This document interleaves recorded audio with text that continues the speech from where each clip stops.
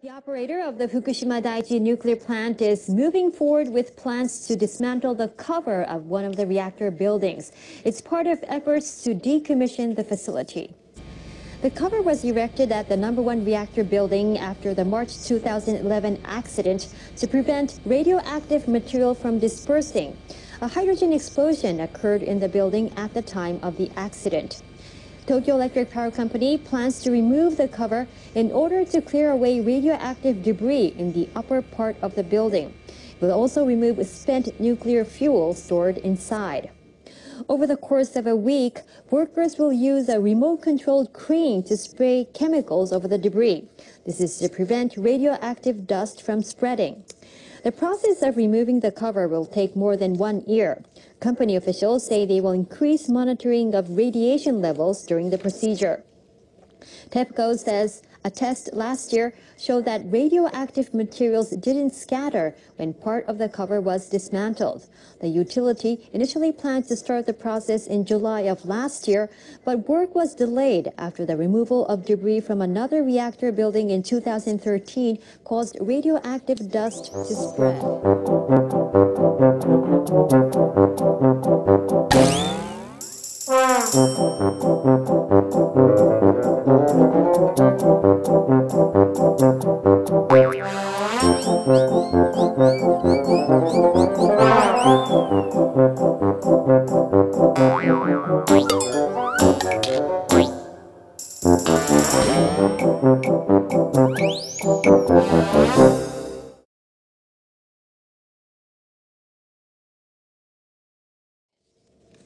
Officials at the UN nuclear watchdog say it's important that TEPCO maintains dialogue over decommissioning with local residents and other stakeholders. The International Atomic Energy Agency has released a report on the decommissioning of Fukushima Daiichi. It's based on findings made by a team of experts that visited Japan in February and April. The report acknowledges that progress is being made in decommissioning the plant, but it says the situation at the site is complex and that challenges remain. It offers advice, including considering possibly discharging treated radioactive water into the ocean. Criticism has been mounting over a delay by TEPCO to disclose that contaminated water from the rooftop of a reactor building had been spilling into the sea. The report says the delay was likely the result of insufficient coordination between officials at TEPCO headquarters and workers at the plant. It urges greater efforts to disseminate information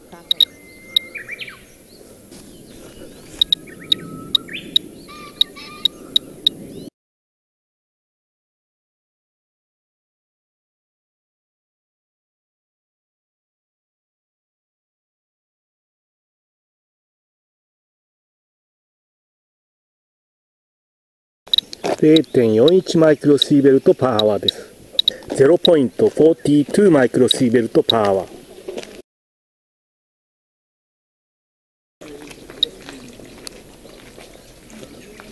0.33 マイクロシーベルトパーアワーです。0.33 マイクロシーベルトパーアワー。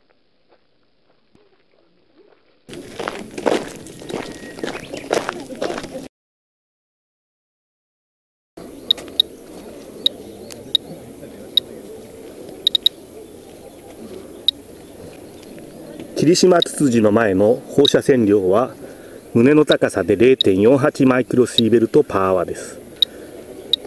0.47 マイクロシーベルトパーアワー。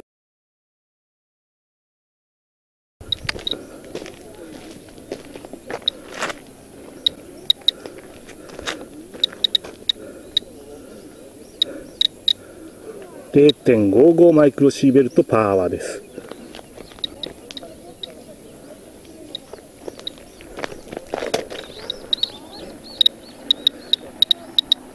0.56 マイクロシーベルトパーアワー。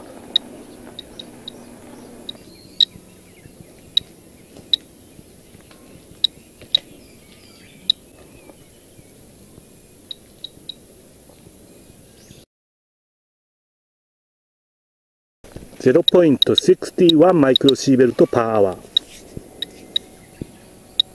0.61 マイクロシーベルトパーアワーです。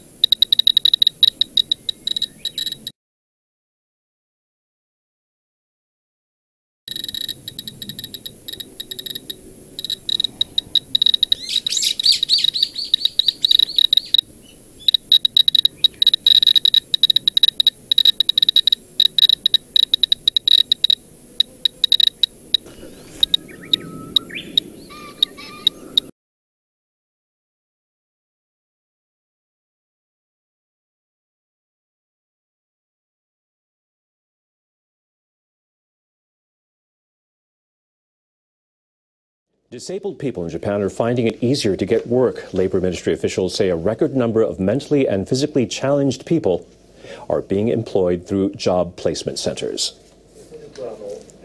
Almost 85,000 people with disabilities found jobs from April 2014 through March this year. That's up more than 6,700, an increase of 8.6% on the previous fiscal year. It's the highest figure since 1970. Around 34,500 of the newly employed were mentally disabled. Their numbers jumped 17.5%. The figure for people with physical disabilities dropped 0.5%. More than 1/3 of the new jobs were in medical care or welfare services. Other employment sectors included manufacturing, wholesale businesses, and retail. Ministry officials say more companies have been looking to hire competent personnel since quotas for employing the disabled were mandated by law in 2013.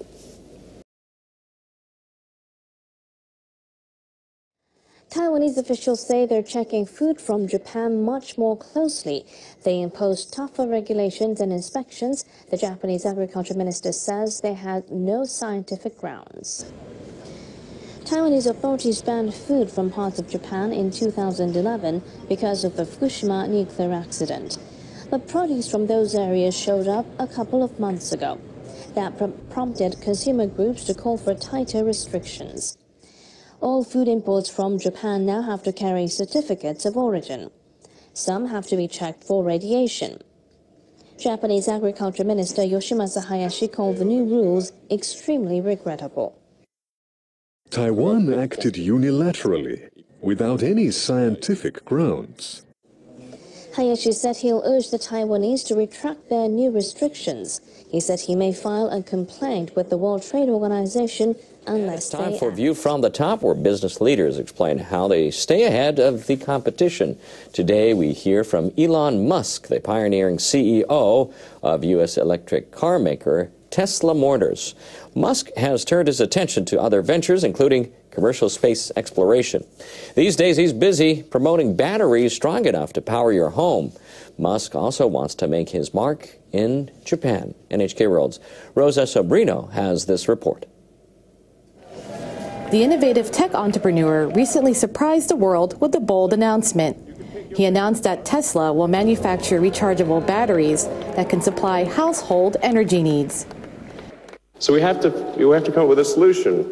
That's the missing piece. That's the thing that's needed to have a proper transition to a sustainable energy world. Demand for home batteries is rising around the world for use as an emergency backup power source and to store surplus electricity generated by solar power systems.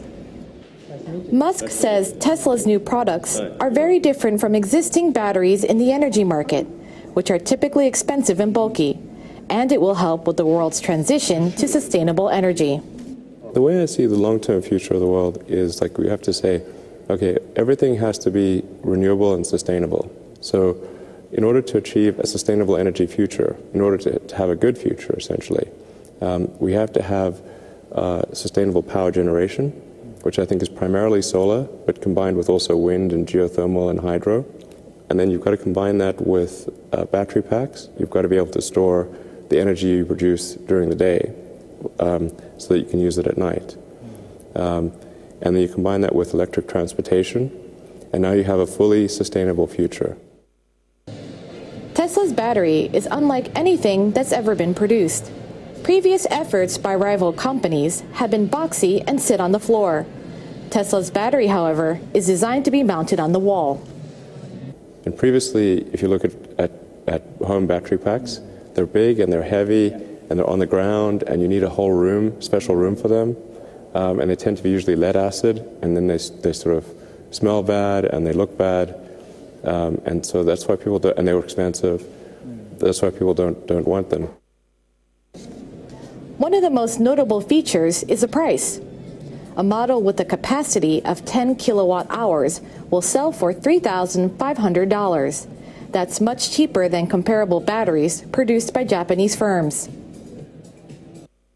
Tesla executives are now planning to build a huge battery factory in the U.S. state of Nevada. They hope to cut costs by expanding production, and they aim to begin selling their batteries in Japan soon. Tens of gigawatt hours of demand, I suspect. Maybe hundreds of gigawatt hours of demand, just in Japan alone. We're going to offer our product, and if it's the right product, people will buy it. And then probably others will, if ours is successful, others will copy it. And then they will get closer to our product. But that's fine. I'm just saying, like, the future, in order for us to have a good future, we have to have, in my view, solar power, plus batteries, plus electric cars. And then it's good times.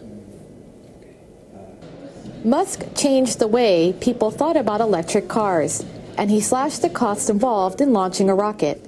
Now he appears to be on the verge of transforming the market for rechargeable batteries. Rosa Serino, NHK World, Los Angeles. Members of the UN committee reviewing the Nuclear Non-Proliferation Treaty are engaging in a conflict. Chinese delegates are rejecting the way the Japanese want to word the final agreement. They say the reason is rooted in their shared wartime history. Japanese delegates said the agreement should include a call for world leaders to visit Hiroshima and Nagasaki. They said that would help them learn the inhumanity of nuclear weapons. For further education for future generation in particular on nuclear disarmament naturally leads to an idea that one of the most effective ways to that end is to the visit to Hiroshima and Nagasaki. But a revised draft did not contain that call. Delegates from China had persuaded the chairperson to remove it. Delegates from some countries in Europe and Africa supported Japan. They said people should gain a broader understanding of the inhumanity of nuclear weapons. Chinese Ambassador Fu Zong said the Japanese were free to invite world leaders by themselves, but he said his country could not allow them to include that call in a deal at the non-proliferation talks. He tied the Japanese emphasis on Hiroshima and Nagasaki to what he suggested was a wrong interpretation of history. Why should they force us, countries like China? They have denied repeatedly on their history of invasion of other countries. Delegates will keep talking next Bomb week. survivors from Nagasaki have taken part in a concert in New York. A review conference of the Nuclear Non-Proliferation Treaty is underway in the U.S. city. They sang to appeal for a world without nuclear weapons. The choir Himawari or Sunflowers sang a song called Never Again.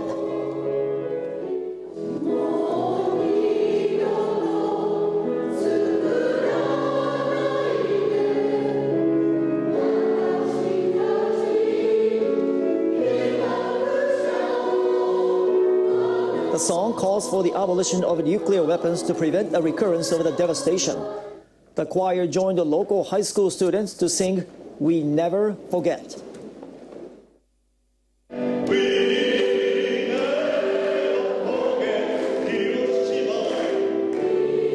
The lyrics include a pledge to never forget the damage that was inflicted on Hiroshima and Nagasaki.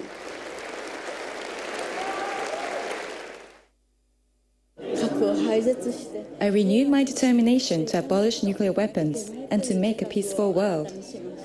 I thought it was really powerful and a really good call to disarmament. The choir is expected to sing at the annual peace ceremony in Nagasaki on August 9th, the anniversary of the atomic bombing of the city.